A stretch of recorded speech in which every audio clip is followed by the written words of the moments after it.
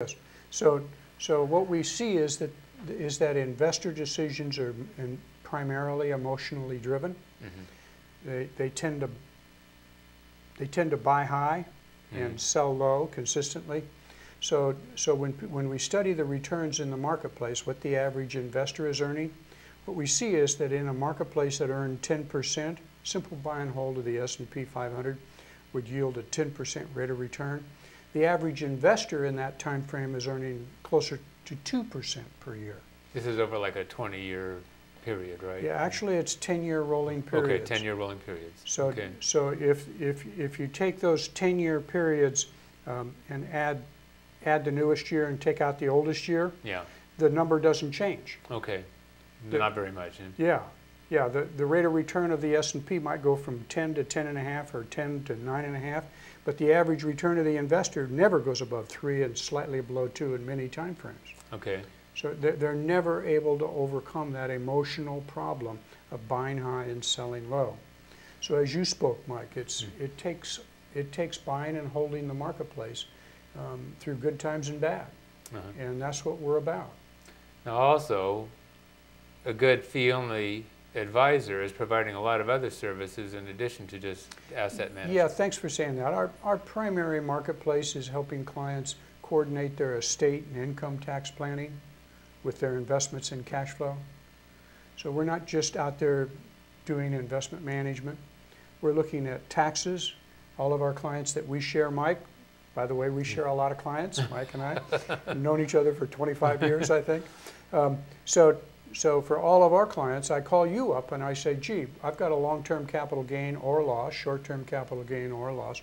Should we be harvesting, taking advantage of those now in our client's situation? Mm-hmm. And then we go to the client and get the client to agree with what we're going to be doing.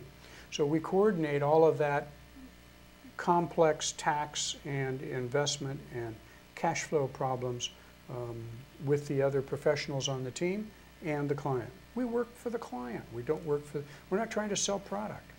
We talked about a client situation recently that I wanted to bring up because, you know, a lot of people are thinking, oh, you know, because for one thing, a lot of your income, frankly, it does come from your asset management fees. Yes. And then you sort of throw in these additional fee items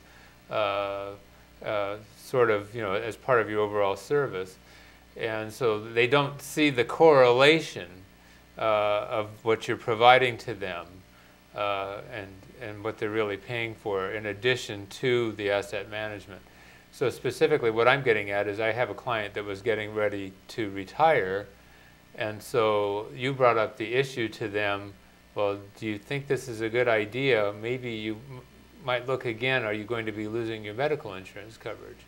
Yes. Yes, I remember that situation. So it was a surprise to this 60-year-old that he was going to be putting himself up to be uninsurable between the ages of 62 and 65.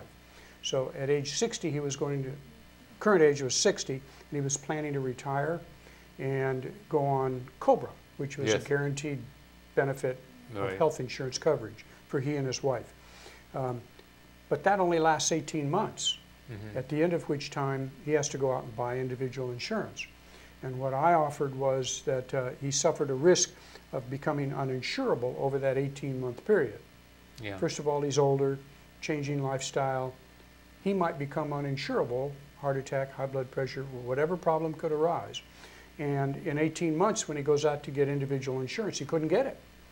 So all of his net worth that he'd built for retirement could be spent down on just medical claims. Right. And what I suggested is that the client take on an individual health insurance policy during that 18 months instead of the COBRA, in an effort to give him individual guaranteed protection up until the age of 65. Right. So and 65 is when you get your Medicare coverage, and so. Yes. Right. And the other thing related to this is that it's also an area that's sort of under change because of the healthcare reform that we've got going on. And so eventually there's going to be more choices and guaranteed issue of more medical plans. Of course, it's going to mean probably that we're going to end up paying more for medical insurance. But anyway, but the point is that to raise these issues for the critical parts of life, you know, when we're facing retirement or a job change or whatever, you know, things to think about, is a really important role of the financial planner, and for people to take advantage of that, again, as part of the overall service that you provide. Yes, thanks for saying that. We think that clients who are willing to hire a fee-only financial planner will do much, much, much better with more peace of mind than clients who do not. All right, so Craig, in this asset management area, I get this from some of my clients, you know, when I talk to them about the idea of working with a fee-only planner, and they say, well, everybody seems to tell the same story. Diversify and hold your investments long term. What's the difference? So what's the difference, you know, if from working with a guy at Schwab as opposed to the fee-only planner, when they're telling me the same story? Well, I'll compare myself to a Wall Street broker. Okay. And the broker's business, when I say Wall Street, I'm talking about Merrill Lynch, Dean Witter, that kind of thing. Yeah. Excuse me, new name is Bank of America Merrill Lynch. Okay. Or is it U.S. government? I don't know. It's hard to keep track. Their job is to sell product. Our job is to help you accomplish your goals. Their job is not to minimize the costs. Mm-hmm. Our job is to minimize the fees and costs that you pay.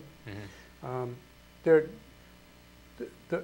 What they sell, they have no vested interest in performance for. So they're apt to sell a product that may not be the best for the client, mm-hmm. but will provide for them, the salesperson, what they need to stay in business. Mm-hmm. In contrast to the fee-only planner, who are going to be offering advice and counsel and no product sales. Okay. Make you an informed decision, the investor an informed decision maker. Okay. The difference in performance between the brokerage world and our team at the Family Wealth Consulting Group is significant. What we see is that there are no actively traded mutual funds that the brokers sell that have outperformed the mutual funds we use in our risk managed portfolios. Mm-hmm. So got lots of track record performance to demonstrate that, but it's real clear that the brokerage world is not outperforming a simple buy and hold of the marketplace, in contrast to the fee-only planner, particularly at our team, where we are able to outperform at lower costs with less risk. Okay. Index funds aren't sexy. I can understand individual stocks better. Why should I favor index funds or passive investing over timing and buying and selling stocks? Yeah, that's right.